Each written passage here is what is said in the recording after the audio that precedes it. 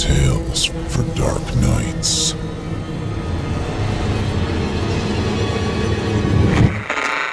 Want to make sure you never miss a Chilling Tales for Dark Nights video again? Be sure to subscribe and hit that bell to turn on notifications.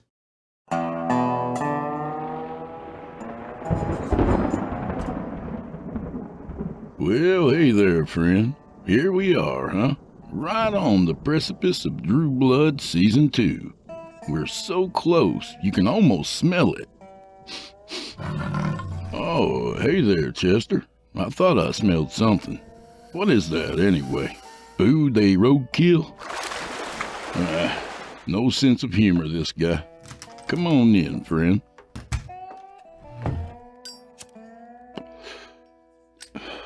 Oh, that's better. Say, you ever hear of the 23 Enigma? Well, back in 1960, this sailor named Captain Clark bragged he had sailed 23 years without a single accident. And that very day, his ship went down, killed him and everyone else aboard. How's that for irony? Someone should have told that lady with her 10,000 spoons about it. Well, it feels good to have gotten past 23, that's all I'm saying. And 24 is supposed to be a lucky number. So smoke 'em if you got 'em and drink those glasses to the bottom, because old Drew Blood has a tale to tell. But first, a word from our ethical capitalists. Let's see. A microphone. It says here, this is Season 1, Episode 24 of Drew Blood, Dark Tales. You're listening to the standard edition of this program. Let's see. If you want to show support for the program, go to simplyscarypodcast.com and sign up as a patron. It also says you'll get instant access from our friends at Chilling Tales for Dark Nights. Thank you. Jem Ignatowski, out. And we're on the clock. Tonight we've got 2 dark and dusty desert tales by author Aaron Vlek. This first one takes us out to New Mexico to dabble in a little Indian magic. So without further delay, I give you, from author Aaron Vlek, Book of Skins and Bone.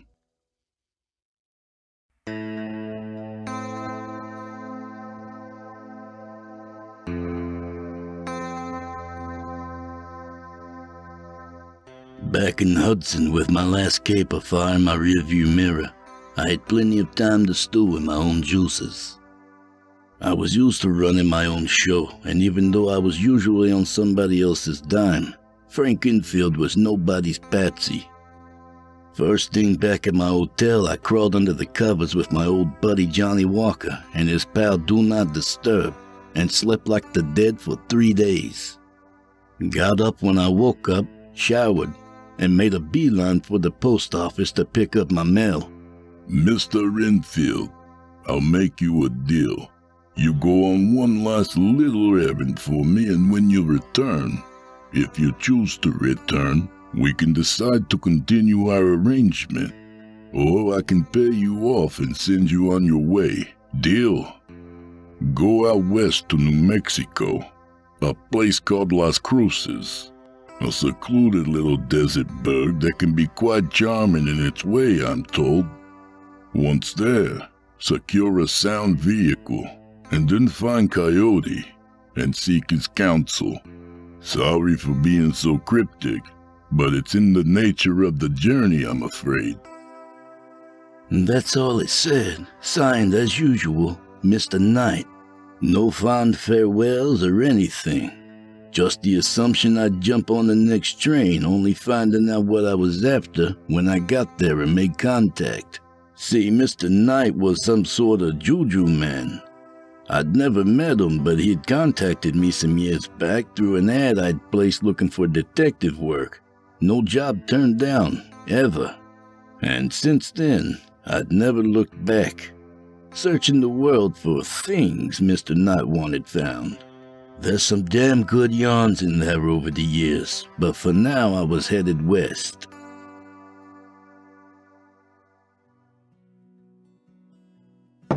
Say, fella, you believe in coyotes, do you? I mean, really believe? The guy in the battered old Stetson drawled as he poured my whiskey and shoved it toward me across the bar with a stump of a hand missing a couple of fingers. It looked as if I was off and running, and I'd only been in New Mexico for a few hours. I tossed the shot back and slammed the glass down with a nod.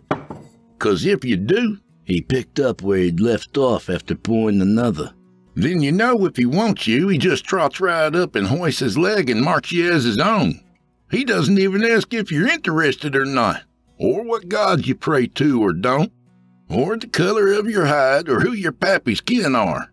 Then again, maybe he just needed to take a piss, and you got in the way. The guy started roaring and slapping his knee, and the other dozen or so other grizzled characters in their dusty leathers and boots joined in. I laughed too because it was pretty funny. That must have been my price of admission because the guy quit laughing and turned serious, staring me down. You looking for Coyote, are you? But don't bother denying it. I can always tell. The guy said, spitting something in a cup he lifted up from behind the bar. Or maybe he's already found you. Looking is odd at this point, I guess. He real? A man with an address I can look up? Or a myth, old yarn, or what? I was winging it here, looking for information but keeping it light. What? The guy said, finally looking up at me. You thought Coyote was a man? Or some kind of wild dog? Or maybe just a spirit from the before times, yeah? Well, I'll tell you something, all right? Coyote, he ain't none of them things. And he's all of them rolled up with spit and glue and a whole lot more nobody will ever know about.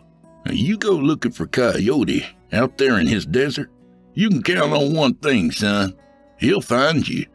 And you don't need no damn address, he bellowed, and all the old-timers started busting up again. This one's on me. Now, drink up and get. The bartender snapped as he filled my glass one last time and jabbed what was left of his thumb toward the clock behind him. Closing time. I finished my drink and headed to the flop house I'd booked for the night. The guy at the desk told me about another guy down at the garage who could rent me an old Ford for a few days. When I'd picked up the keys, he'd given me the lowdown on the Ford's peculiarities and advised me to fill as many cans of gas as I could afford and she could hold, and a few more of water, or I'd be dead before I crossed half the desert between here and somewhere else. So I took his advice and at sunrise hit the road in search of Coyote, whoever or whatever he was. Beyond the city limits, it was one desolate stretch of road, just flat gray earth, empty as far as the eye could see in all directions of anything but scrub and a few jackrabbits. But I was glad to be out there and figured it was good to have time to think things over. Just past sunset that first day, I spotted a pair of headlights coming up fast on my tail. For no reason, it kinda spooked me. Probably because I hadn't seen anybody on the road all day, and only a lone figure on horseback off in the distance now and then. I slowed and let them pass. Another old pickup like the one I was driving. The two guys inside looked me over hard, and then floored it, and roared on ahead as I fell back a ways to put some distance between us. A couple of hours later, I saw more headlights in my rearview mirror. And without thinking, I floored it, not sure if I could outrun anybody. To where, I had no clue, but I felt something pricking on the back of my neck, and it said, "Run." The lights disappeared for a while, and I slowed and drove at an easy clip. But then the headlights appeared again just as the moon started to dip. They caught up with me and pulled up alongside, and I could see it was the same pickup and the two guys again, which just wasn't possible. The grizzled old driver grinned at me like a maniac and then started hooping and hollering. Then they ran me off the road, and my truck crashed straight into a ditch and came to a halt. The two guys, obviously rough fellas, were still grinning as they climbed out of their truck and sauntered up to me. I reached for my .38 and cursed, remembering I'd stowed it in the glove compartment. I decided to let them open the bidding, as my jacks or better were safely out of reach in the pickup. What do we got here?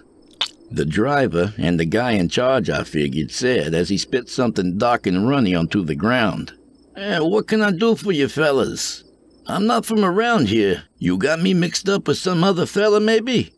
Maybe not, Sonny-yo. You looking for Coyote? The other one said. This one was a lot younger, and I realized he was the balls and brains of the outfit, and twice as mean-looking than the dumb lug who lumbered from boot to foot beside him grinning. We're looking for him, too. And we got calls.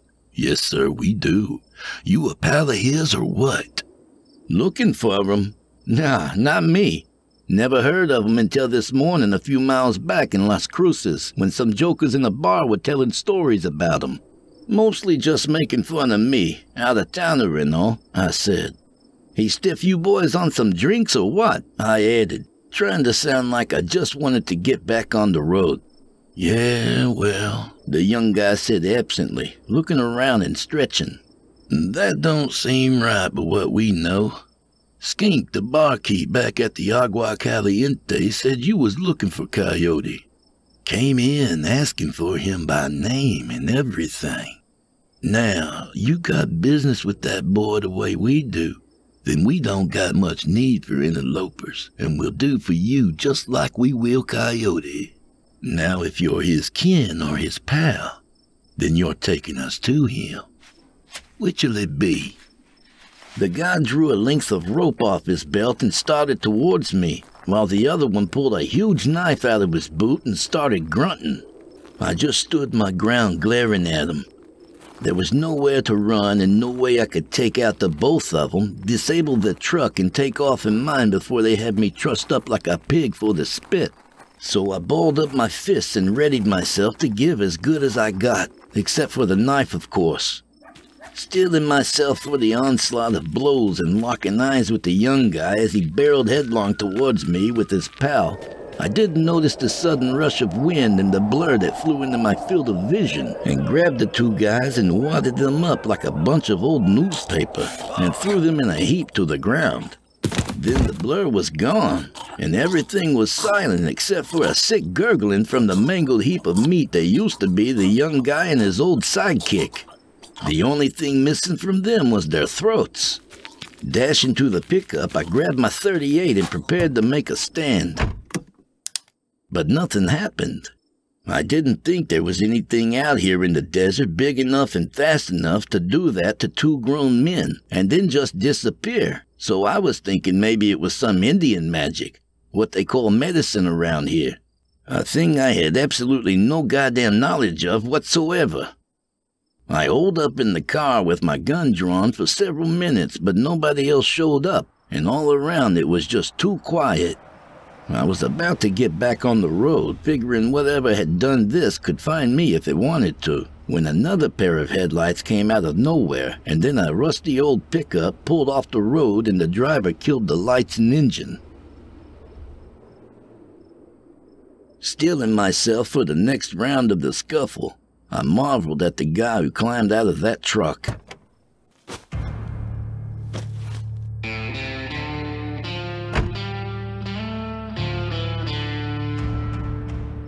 He was about my height, around 6 foot, in dusty jeans and ratty-looking worn boots, and nothing but a fringed leather vest topside.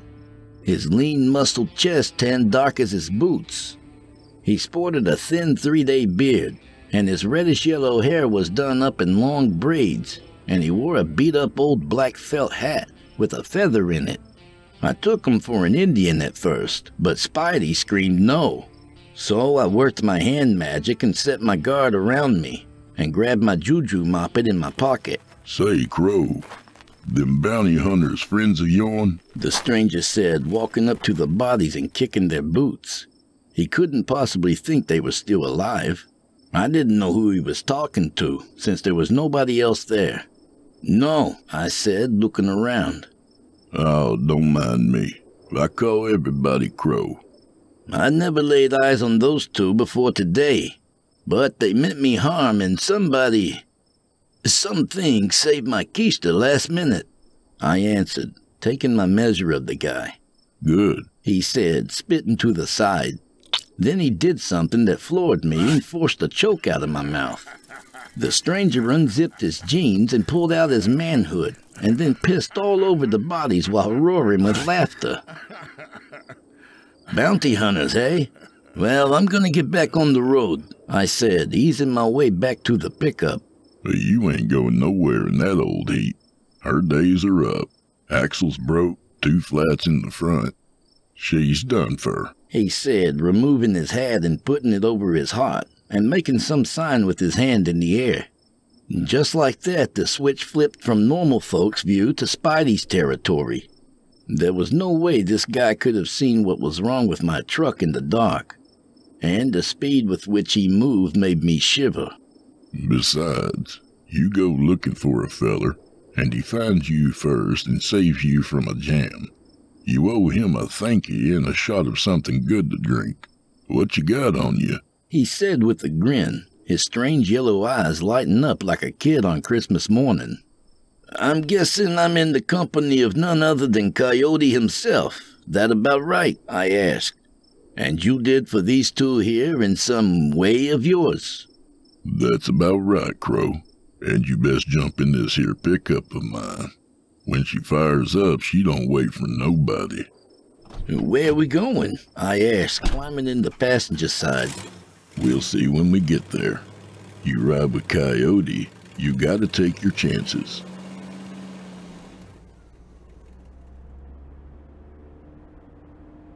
We rode for a few miles in silence except for Coyote whistling something, and then mumbling under his breath. After a while, I just had to know. "You said back there I was looking for you." That's right, Crow. A man always comes looking for Coyote at a certain fork in his road. Got no choice. Say, you got any booze on you? He asked a little too eagerly. Or some smokes? "What? No, I got nothing on me except a change of clothes and a bedroll." I was really getting mad, thinking I'd gotten mixed up with the wrong guy. He had no finesse like the usual magical types I'd encountered along the way. But deep down I knew I'd found Coyote, whatever he was, and knew in the fullness of time, like always, the cards would all get dealt on the table. All right. Well, let's camp here for the night, he said, pulling off into the dirt a ways from the road. Let me see what I can rustle up. Some grub, maybe. See if some other crow around these parts has some drink I can barter or steal. Or find somebody who owes me a favor. Plenty of them around. I pulled my duffel bag out of the back and a thin bedroll of Coyote's and set up camp, such as it was. Then he built up a big fire and I settled down. Coyote jumped back in his truck and tore off without a word, leaving me staring at his taillights. I had no idea if he'd be back, if he had gone looking for people who owed him, or what he could steal in the way of grub and booze.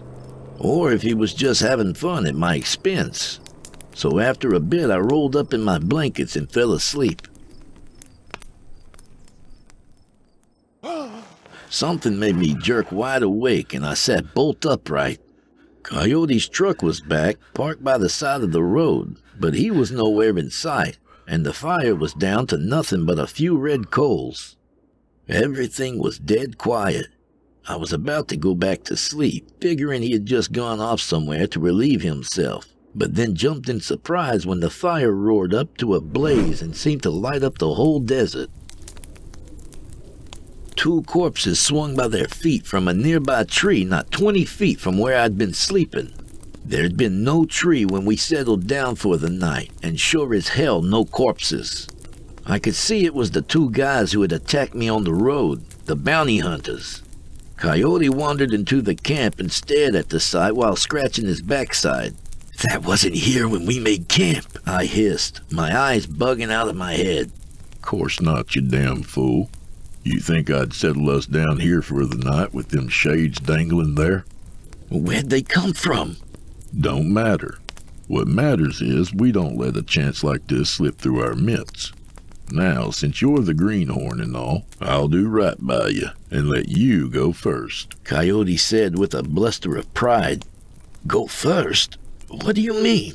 Well, at taking the damn things down, of course. Coyote barked, rolling his eyes like he was talking to an idiot. Which one do you want? Take your pick, but get on with it. We don't got all night. These things go sour on you if you take too long getting them down. You ever smell one of these things that's gone sour on you? Gone sour? What the hell are you talking about? I roared, jumping to my feet. I don't want a damn corpse. What the hell am I supposed to do with a dead man? And besides, how'd they get here? Who did this? Strung them up like this? You?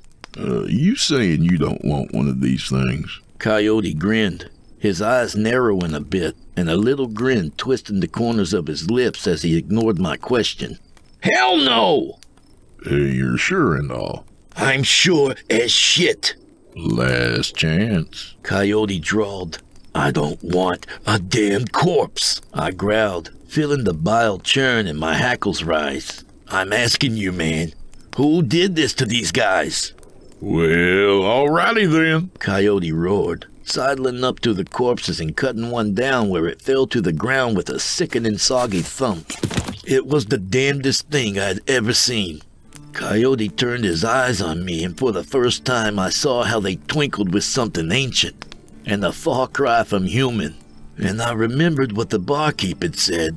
This wasn't just some rangy cowpoke who called himself Coyote. This was the real deal, and I had no idea what that meant. Then he grabbed the dead man and shook him out as thin as a sheet but dark as midnight and almost invisible.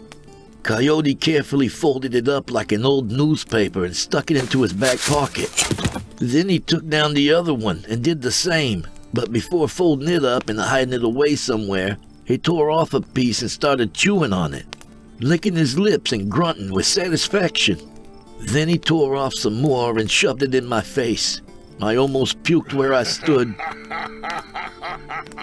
Coyote roared with laughter and slapped his knee. You don't want none. Damn good eating jerky if you ask me. Don't know when we'll get any more like it, he said, turning away and doubling over laughing. Come on then, get your gear. We need to get back on the road by daybreak, or these fellers will come looking for what we took off them. What do you mean? What are those things? Who will come looking for them? Crow, you gotta know a thing. Horse thieves and bounty hunters don't leave behind nothing but a shadow when they's hung. Don't you know nothing besides your own name and where to wipe? A shadow? What good's that for? Well, if you don't know, then there's no harm waiting till we need one for you to find out. Now, get your gear, Coyote ordered, and then set off through the scrub, leaving the truck behind. We must have walked for a good 2 hours, Coyote bounding ahead and me lagging behind before he fell into step beside me. You hungry? Yeah, you find anything? I said, and he just threw his head back and howled. Then he bounded off toward the horizon and disappeared from sight. All I could do was stand there in shock. He came back a little while later carrying a big turtle under his arm. He sat down in the dirt and turned the turtle over, then cracked the shell gently on the belly with the handle butt of a knife he kept stuck in his belt behind his back. Coyote scooped out the live turtle and shoved it toward me, but I had no idea of what he wanted me to do. Here you go. Now swallow her quick and whole and she won't bite, Coyote said. What the? I yelled, gaping at the sight. I'm not eating that. Coyote shrugged but didn't say a word. He just opened his mouth and swallowed the turtle whole in one gulp. Why'd you kill it? We could have found something else, I demanded, beginning to regret this whole setup. That this was the coyote I'd been sent to find was clear, but I still had no idea what to do besides play along as best I could. But this was where I drew a line. I sat there and watched as Coyote went to work. Picking up a knot of something he called sage, he scrubbed the shell clean, then rubbed sand all over it till it was smooth and shiny. Then he shoved it into his back pocket where it disappeared without a trace despite the size of the thing. Come on, we still got a ways to go and nobody's getting any younger, Coyote said, heading back to the pickup. I'm still driving, he said, and I nodded without a word and jumped in the passenger side. The next day, we were making good time down the road to nowhere when Coyote slammed on the brakes and pulled off the road, sending me almost through the windshield.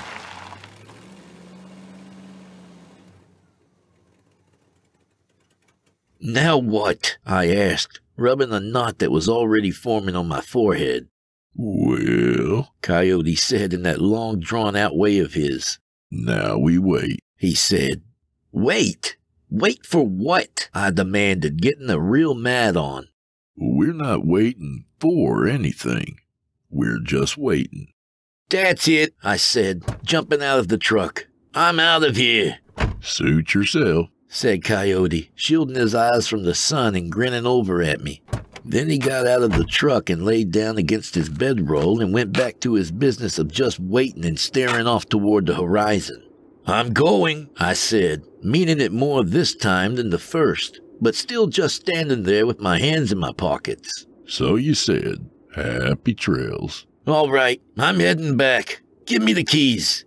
There's only one way back from here, Crow. You know that. And it sure as hell ain't in my pickup. And what would that be, damn it? I growled. I'll hitch a ride if I have to, I barked, and then remembered we hadn't seen another car on this road in a day and a half. South. Not the way you come. Only one way to get anywhere from here is to head due south, he said, waving his arm and sticking a bony finger in the direction I took to be due south. He looked at me but didn't do a thing. All right then, but at least answer me something. I might, said Coyote. If I feel like it. He added with a cackle. Okay, now, I thought you were going to teach me some stuff, I said, feeling righteous and cheated on. That is what I came looking to Coyote for, I added, glaring at him. Teach you some stuff? Huh. I look like a schoolmarm to you? Yeah, and you haven't showed me anything.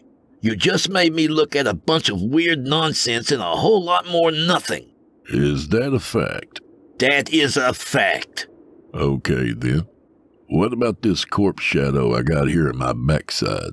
And the one I ate for lunch? Coyote asked, digging around behind him and pulling out the black shadow of the bounty hunter and dangling it in my face. You don't see some high coyote medicine in this shade? He growled through his teeth in my face. No, friend, I do not, I growled back. Well then, let me show you a thing, said Coyote. Now you look here real close-like, and listen twice as hard. I crossed my arms and took a stance, but I wasn't inclined to believe much of anything at that moment. All right. I can see you don't think much of Coyote's medicine, he said, holding up the shade by the top of its head. But I ain't seen no. Before I could even get the word out, Coyote stepped into the shade and disappeared from sight. What I gasped. Then the shade appeared again, and out stepped Coyote, who folded it back up and stuffed it into his back pocket. Damn! I yelled. That's right. Damn fine coyote medicine dangling right in front of your nose, and you don't even see it coming. Now you listen to this. One of Coyote's best medicines is his way of hightailing it back and forth, to and fro to anywheres he sets his mind to. And I do mean anywhere on this earth or anywhere else. You get it? I get it, I muttered. The shades are great for getting out of all sorts of jams. The strung-up bounty hunter variety, well, They're the best ones for a long-distance travel, and they last longer than most shades. Why, I bet I get a good 10 passes out of each one before I got to bury them in the dirt and wash myself clean of it. No, sir. Can't do any sort of coyote business without them shades. Why didn't you tell me? I demanded, marveling despite myself at this whole new kind of magic I'd never seen nor heard nor fathomed before. Not even with Mama Cartwright. Because you was too damned impatient. I asked you if you wanted one of them. Even said you could take first cut and grab the one you wanted. But no, you wanted nothing to do with it.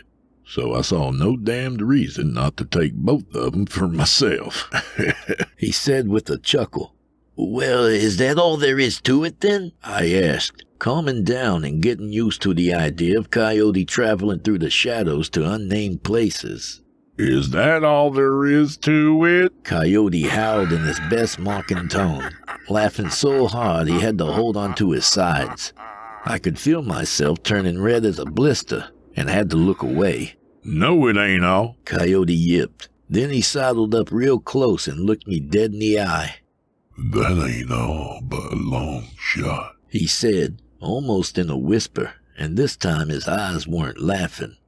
Then he sat down and pulled the turtle shell from his backside pocket. What about this? Coyote asked. You said you was hungry. Well, I was, I said, trying to contain my anger. But I don't care much for turtle cooked, much less raw, and I don't eat anything alive. What do you take me for? I take you for somebody who was hungry to learn a thing or two about the coyote medicine way. Seems I was wrong. I do, but what's some damn turtle got to do with it? Well, it's got a whole lot to do with it. I scoured those hills looking for a turtle who'd give himself up for you.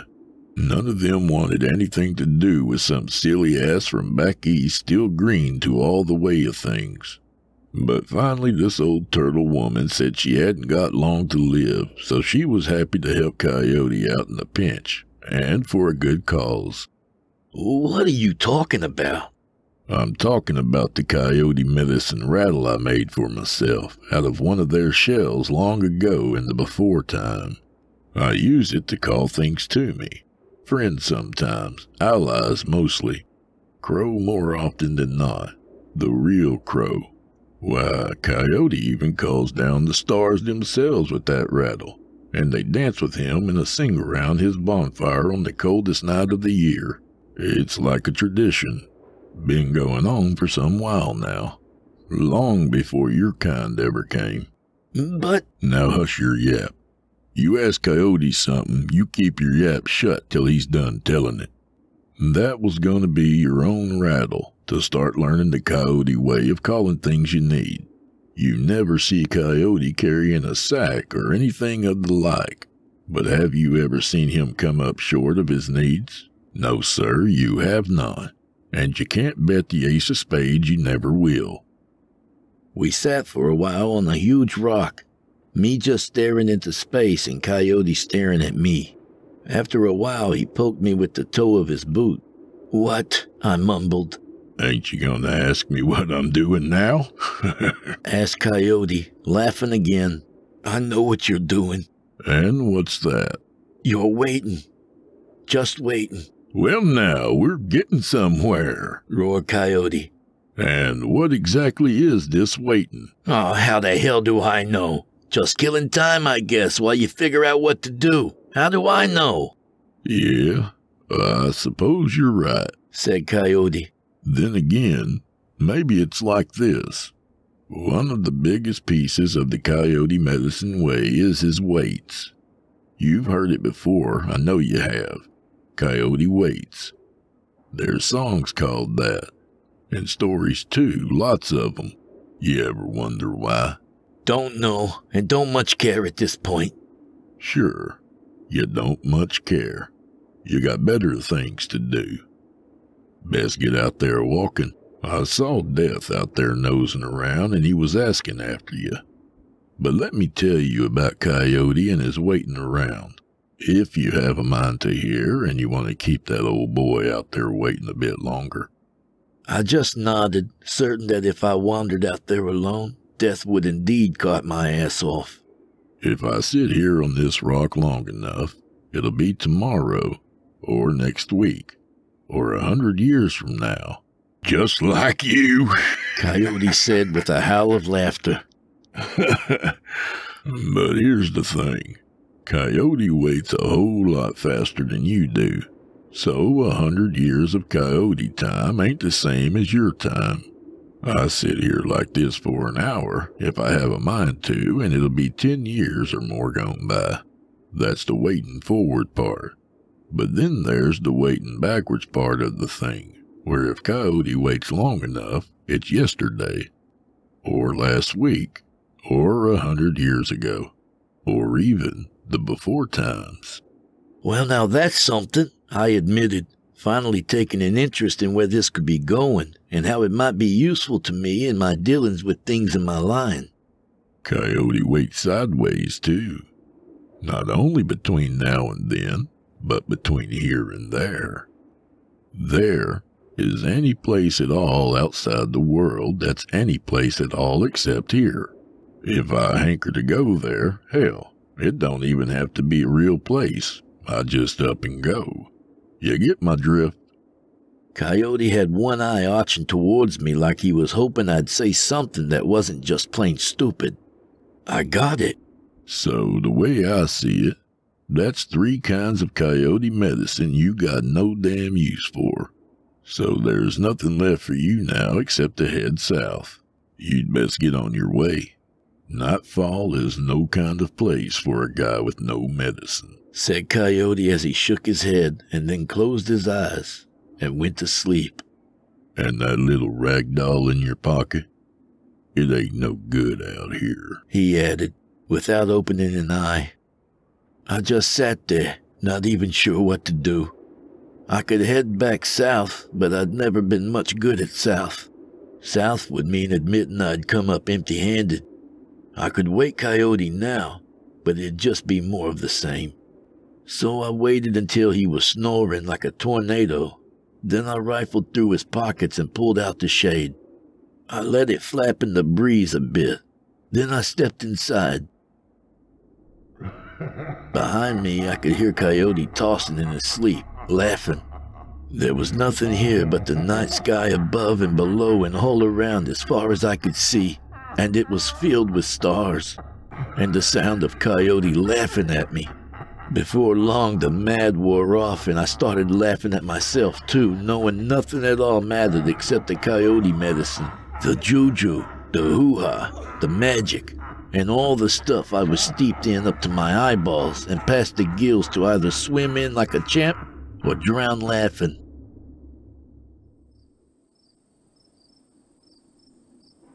Sometime later, when I was back inside myself again, Coyote came up to me and looked me in the eyes. Well, I suppose you're ready to learn a thing or two now, he said. I went all cold inside, even after everything I'd seen so far. He stepped around behind me and grabbed a hold of my hair while pulling the big buck knife out of his belt. I could hear the sound of him ripping the back of my shirt open. I went stiff when he pinched a handful of skin on my neck and pulled it tight like I'd seen Mama Cartwright do to a rabbit. I saw the stars again when he cut into me, when he sliced open the skin down my back from my neck to my butt.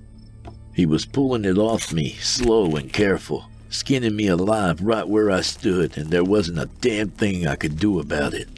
I just looked up into the sky as the sun melted like golden tears over the mountains and all the stars came back one by one.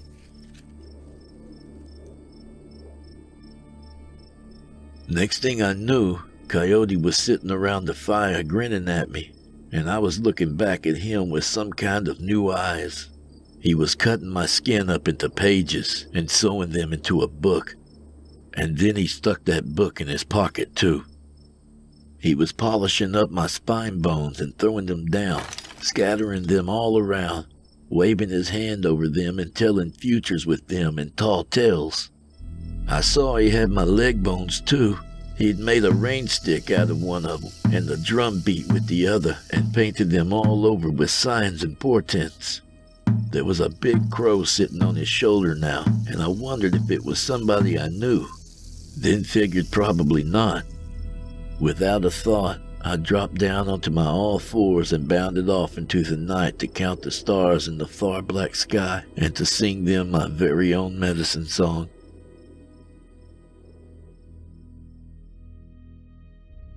That's how it all happened. It was a long, long time ago now. Not sure how long exactly. Maybe 3 days, maybe 4, maybe as much as a week. With Coyote, you didn't have to pretend anything, least of all, even to be human. It's all about the magic with him and nothing else, except the book Coyote made out of my own hide while I let him do it to me, and the fact nobody'll ever read what's written down there except me. I had the shade folded up in my back pocket, and how I could still get 7 or 8 good passes out of it. I had the rain stick too, and the drum beater that had been my legs, and the telling bones that was my spine. I think once or twice I even smiled at the remembering. You see, when Coyote laughs and dances you up and down under the stars, and he won't quit till his side split open, and you think he's going to pee himself, and death is out there somewhere asking after you, you better dance with him. Because heading south is just no way for a man, a magic man, a Juju man, a man born to strange medicines, to live.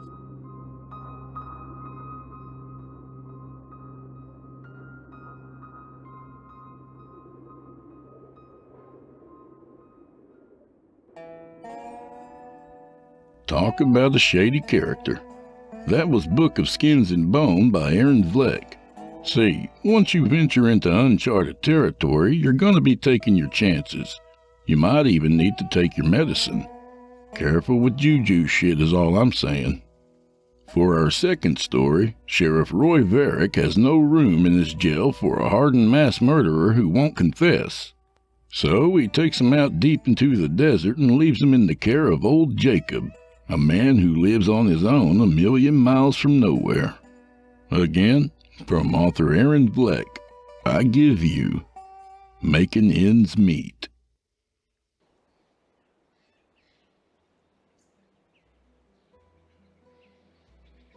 I just got done sweeping the front porch down for a 3rd time that day. If there's anything that puts daggers in my eyes, it's too much dust on the front porch. But what am I to do? As far as the eye can see in any direction, that's all there is, pretty much. Dust and the parched white earth that flows like the sea itself, all the way to the Sierra Madres, a week's ride to the north. To the south, east, and west, it's the same or worse. I make do, though, not complaining, not exactly. I'm all alone out here, and have been for a mighty long while now. I went back inside, then took stock of things. All I got here is this one big room, and a loft up top where I make my bed. And there's a wood stove for heat in one corner, and one for cooking, such as I do in the other. Not much more to speak of, really. Just an old sideboard, a few books, and that wobbly table and some chairs. I shook the dust off myself and set the pot on the fire for coffee. Then I sat down and put my feet up.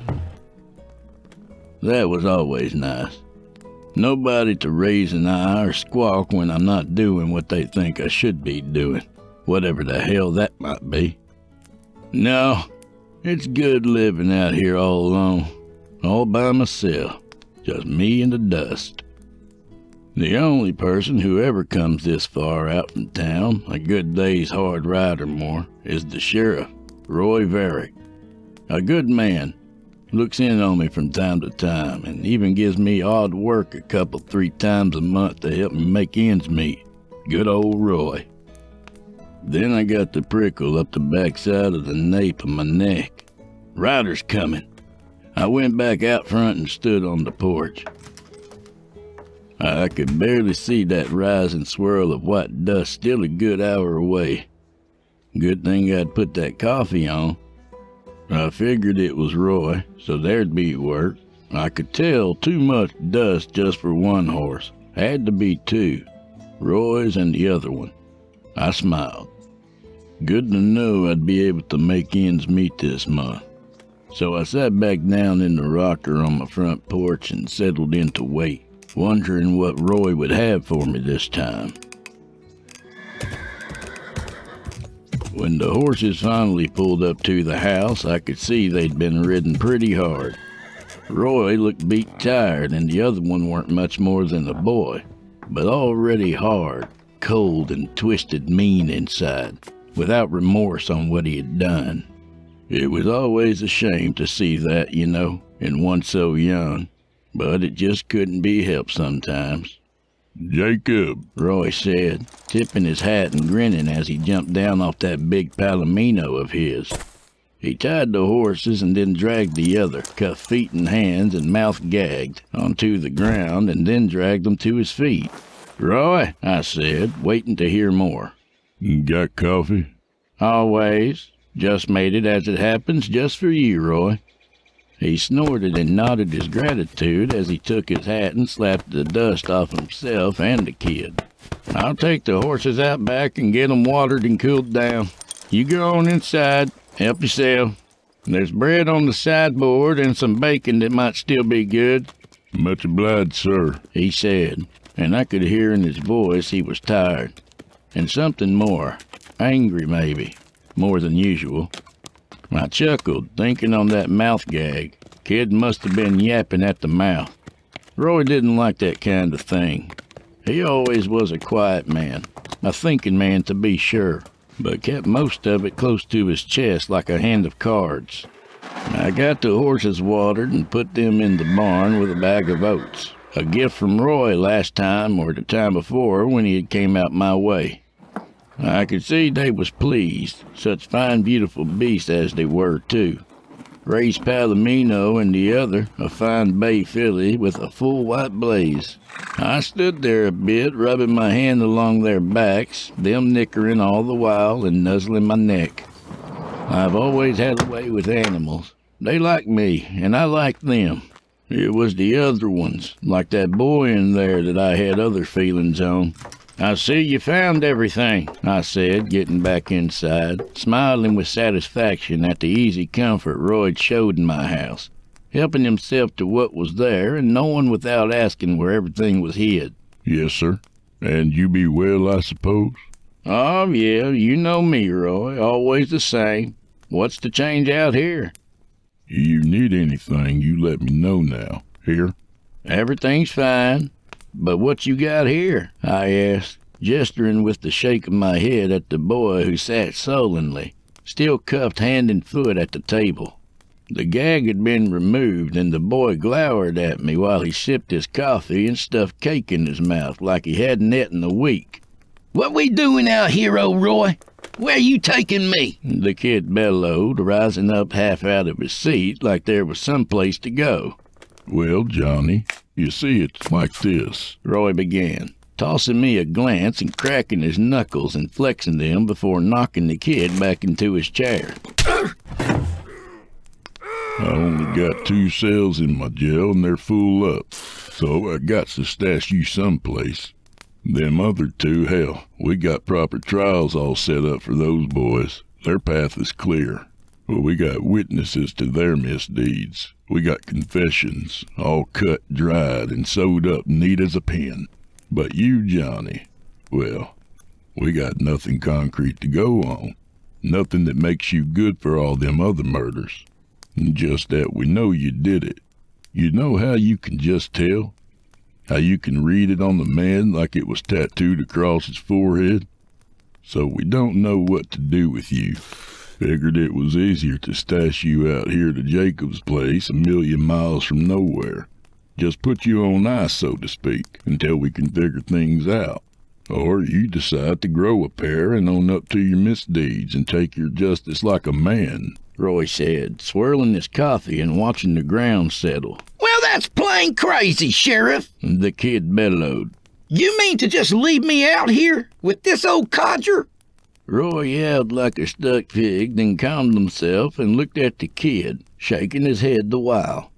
Jacob ain't no codger, son, but I best be getting back. I started before sunup, and I'll ride through most of the night. Thank you, Jacob. I'll be back in a few days to check on things, he added, slapping his hat back on his head and gathering up the package of food I'd set aside for him for the trail. Then he was out the door and closed it firm behind him. The sound of the iron bar dropping down over that door made the kid almost jump out of his hide. What the hell? You mean we's locked in here? Spec so, I said, refilling my coffee cup. You want any? No. I warn you now, old man. I'm gonna bust out of here. You got horses out back? No horses here. And Roy took the one you rode in on back to town with him. No way out of here. And it's a day's ride to town, as you saw, and twice that or more the other way as far to anything worth getting to. You may as well get used to it. Johnny, is it? You're stuck here, I said, and the kid stomped his cuffed feet in rage. But no reason why we can't pass the time. Why don't you tell me about yourself? I said, grinning and trying to be friendly. We got 3 days till Roy comes back and nothing to do but get to know each other a bit. Or you can sit there and sulk in silence, thinking back on the deeds that got you here. Your call, Johnny. You let me know what you decide, I said, tinkering around in my kitchen, such as it was, cleaning up. But you're locked in here same as me, he yelled out. Why'd you let him do that? Ain't you afraid? No, I ain't afraid, I said, and it was the truth. Well, you got water in here? Water for 3 days for the two of us and all our needs? The kid added, blanching with the realization. Don't you worry. I got water in here from my well out back. Damn good well, too, and a miracle if you ask me. Sweetest water you ever tasted. Oh, hell, he groaned. Okay, so what's your story then? You first, being the guest here, I said. After all, this was my job, looking after these folks Roy brought to me, and I take my job seriously, doing the best I can. I saw the kid trying the handcuffs under the table, seeing if with a little wiggling and a bit of pain he could pull himself free. I shook my head. It was always this way. No use, Johnny. Best get talking. Why don't you start by telling me why you're here? What did they say you did? Said I killed me nigh on 15 people. Some of them nothing but damn kids. He snorted, and it was hard to tell if it was with revulsion or something else. Something more akin to pride, maybe. All at once, or, like one at a time. One at a time, of course, he bellowed and looked at me like I was a damned fool. Well, did you? I pressed, but he just glared at me. No, he muttered under his breath after a long pause. He still refused to look at me, but his breath picked up a bit and he opened his mouth and licked his lips, and I smiled. Tell me, Johnny, I said, my voice dropping almost to a whisper. You get the blood urge, don't you? Comes on you all at once, no warning or nothing. Am I right? I asked, my voice now low and kind of conspiratorial in its tone. He shot me a glance like he was a scared rabbit in a sprung trap. No, he hissed, but it had a hollow ring to it, like he didn't quite mean it. Yes, I said, grinning. I can see it on you, boy. You're not like other folks, and they'll never understand that, am I right? Well, maybe you got that right. Not even my ma and pa wanted anything to do with me after a while. I'd seen Pa kill chickens 100 times, but when I did it, well, they threw me out. I was just trying to help. Damn them. Said I enjoyed it too much. Can you imagine such a thing? He replied, pounding the table with his cuffed fists. I understand, Johnny. Damn fools. They should have let you be. Set you up butchering cows and such so you could put your skills to doing a man's work. Useful work, and not have to move beyond, you know? Johnny smiled at me like he was just a tyke and I was his pappy, all trusting like. I understood him all right. First time in his life somebody understood him and saw him for what he was. He killed because he had a need he just couldn't put aside. So tell me about them girls then, and the other ones too. How many was there? I asked, like I was inquiring how many taters was left in the sack. Well, if you're sure, old man, Johnny said, his voice all meek now for the first time. I'm sure, son. Go ahead. It'll do you good to get it off your chest to someone who understands, who knows what you're going through, I said, nodding my head and encouraging him. Well, okay. So there was 19, all told, from the beginning, he said, licking his lips again and taking a big gulp of air. The first time, I was in Dandy's place all night, staggering home pissed drunk when I saw this open window, curtains flapping in the breeze, and this little angel sleeping in her bed. Before I knew what had come over me, I was back home in my bunk, blood on my hands and clothes soaked in it, and my head pounding and ready to bust wide open. I said softly. Go on. Well, it only took a day before I figured out what happened, hearing the outrage and chatter in town over it. But nobody suspected me, so I breathed a sigh of relief. I'd gotten away with it. I'd gotten clean away with it. And nobody was the wiser. So I hightailed it out of there, Johnny said, grinning like a kid on Christmas Eve. I see. Yeah, that sounds about right. I've heard this kind of thing before. Folks like you seem pretty natural in a way. When you look at it like that, you do what comes natural, just like anybody would. Yes, sir. So after that, it just got easier and easier. I went on for a good 2-3 years and more like that, going from town to town and moving on, keeping myself low and quiet like, coming into town after dark so nobody would know me enough to put things together. I'd just do my business and then ride out. Then what happened, Johnny? Then I come across this accursed town where your pal, old Sheriff Roy Varick, had been keeping tabs on the killings, and even had himself a big old map with pins stuck in all the spots where they'd been killings. All the places I'd passed through. I figured maybe he must have been waiting for me. Sure he was, waiting for whoever I happened to be. I hadn't been to that town yet, but when I got there, they had some posse set up. And all the houses where there was kids, widows, or some broken-down old geezer on his own had themselves some guardian angel with a Winchester on his knee aimed at the window, sitting vigil till sunup. That night I came into town after dark, as was my custom. I figured I'd do my business and be gone before anybody had ever laid eyes on me. But no, that was just not to be. As soon as I crawled in that window, I was grabbed by the neck and slammed to the floor like a calf on Brandon Day with the butt of a rifle to the head, and then dragged half senseless to the sheriff. But it was strange. He didn't even arrest me, didn't charge me with nothing, didn't even ask about any crimes. Just gagged me and cuffed me to this outhouse where I lay like a dog in the mud the rest of the night. He had me, sure, I suppose he did. But he never did arrest me or try to prove nothing. And the next morning we lit out for here, and I got no damn idea why. Well, you got to pay for your crimes, Johnny, one way or the other. The fact you set up a plan for the killing, you was real clever to set out that way not to get caught. That shows you got no shame in your deeds. You know that, right? I said. No, I don't. Hell no, I don't. It's just my way. You're right about that. The way I see it, though, old Sheriff Roy wasn't so smart after all. What the hell made him bring me out here, guarded by some old geezer? I ain't staying put here. You gotta see that. And beg your pardon for saying, you got that fine Winchester sitting right there. I see it. But I'm a third your age, and even with these cuffs on, I can put you down before you can even make a go for it.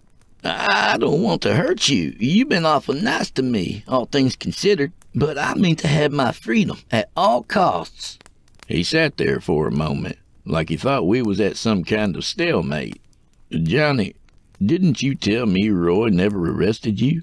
Never took nothing down on you, not even your name? Nothing? That's right. Damn sloppy fool by my reckoning. No, I said with a whisper, and not without a drop of pity. Roy's no fool, and he's never known a sloppy minute in his life. Now here's the thing you gotta understand.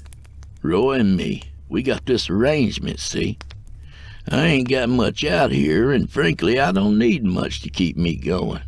Just a little bit to make ends meet each month, besides the few taters I grow out back and my chickens. So Roy, he brings me work now and then.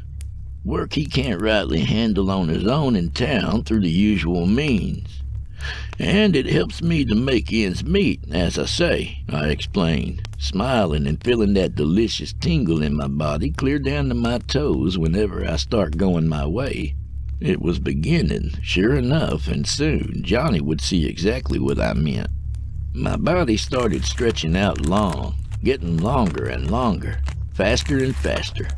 Then my head burst into that horned and fanged crown that was my glory, and my feet did the same, and popped the head of the like out of them too. And there I was, all 20 feet of my magnificent two-headed, scaled and dripping gore-mass splendor of hunger.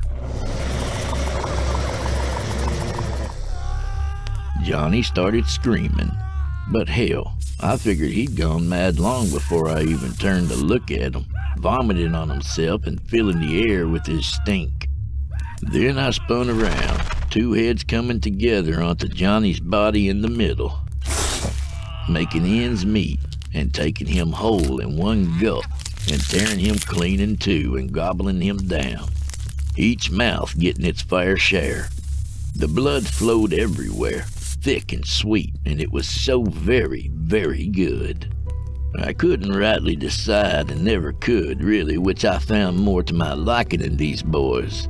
All that blood, or the look of fear and something else when they looked into my eyes, you know, toward the end, and only saw their own face looking back at them in my black eyes, reminding them of what they had done to all those other folks who had never done them a lick of harm.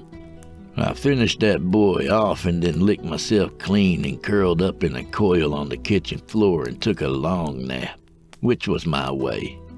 Plenty of time to sleep through tomorrow even, and plenty of time before Sheriff Roy come back to look in on me and see that I was all right. But then, he knew I would be. He's such a nice man, that Roy Vlek, I thought to myself, smiling and drifting off into those dreams I get. Dreams of other things and other places. Already a hunger building up in me for what Sheriff Roy Vlek would bring out from town next time he came to call. Well, that one came full circle, didn't it? That was Making Ends Meet by author Aaron Vlek. A good reminder that there are better options for overcrowded prisons than bail reform. One way or another, you gotta pay for your crimes. A little about the author. Aaron Vlek is a storyteller whose work focuses primarily on the trickster, as bringer of delight and proponent of disquiet and humors. Many of her short stories delve into the original tales of the Jinn and a universal imagining of the Native American coyote. Some works are historical in setting, while others hail from the contemporary and urban landscape. She indulges more and more in the reimagining of classic themes of Lovecraftian horror, and has a keen fondness for the occult detective. Aaron is a graduate of Sarah Lawrence College, where she spent most of her time writing.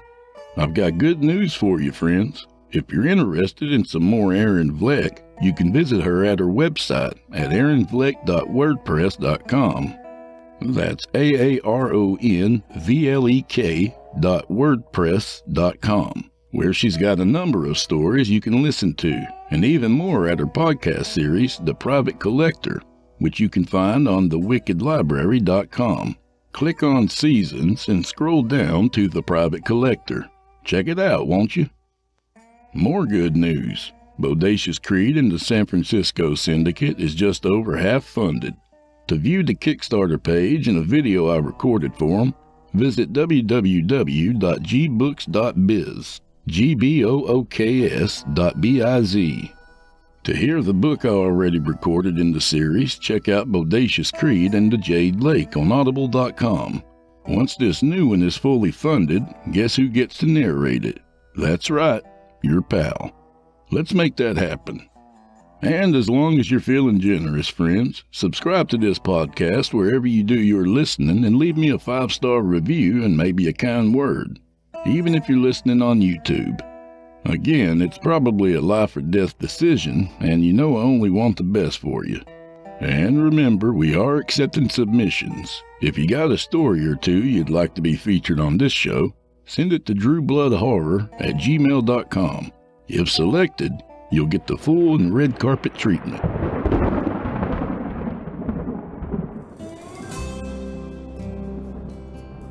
Well, I'm afraid this is where we part ways, at least till next week. So grab a drink for the road, friend. I'm afraid the only way out of here is south, but I'd never send you home empty-handed. This week, I'd like to recognize Kenya. That's right, Kenya, for making me the #2 podcast in the fiction category last time I had a look. I guess I'm good to listen to while you're marathon training. So, if there's no disagreement from anyone in attendance, here goes. May the wind be at your back. May the road rise up to meet you. May you never betray your fellow audiophiles. And above all, Quinda Kutomba Minweye. Thanks, Kenya. Oh yeah, to Big John, my new buddy from Leicester, England. Go fuck yourself. Good night, y'all.